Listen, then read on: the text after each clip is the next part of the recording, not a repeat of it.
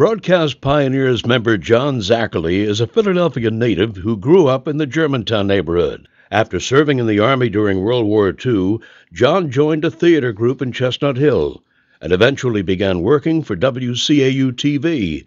When the station created Action in the Afternoon, a Western soap opera broadcast live from outside the WCAU-TV studios, John was cast as an extra.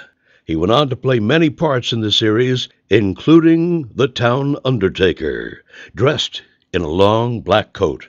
Later, Channel 10 purchased a collection of old horror movies, and they tapped John to host Shock Theater, with John starring as a tongue-in-cheek ghoulish character named Roland, again wearing that signature long black coat. Shock Theater and Roland became enormously popular. Soon John moved on to New York and hosted essentially the same program on a series of stations. Later, he hosted what's been described as a Transylvanian version of Bandstand on WNJU in Newark. John has also appeared in several movies and recorded several records, including a top 10 hit called Dinner with Drac. Dracula, old friend, how are things in Transylvania?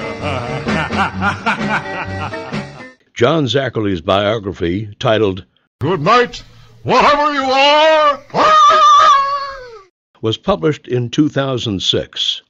Now 92 years young, the man Dick Clark called the Cool Ghoul has done so much in his career that it's virtually impossible to condense his accomplishments without leaving major portions out. Please welcome this outstanding broadcaster into the Broadcast Pioneers Hall of Fame.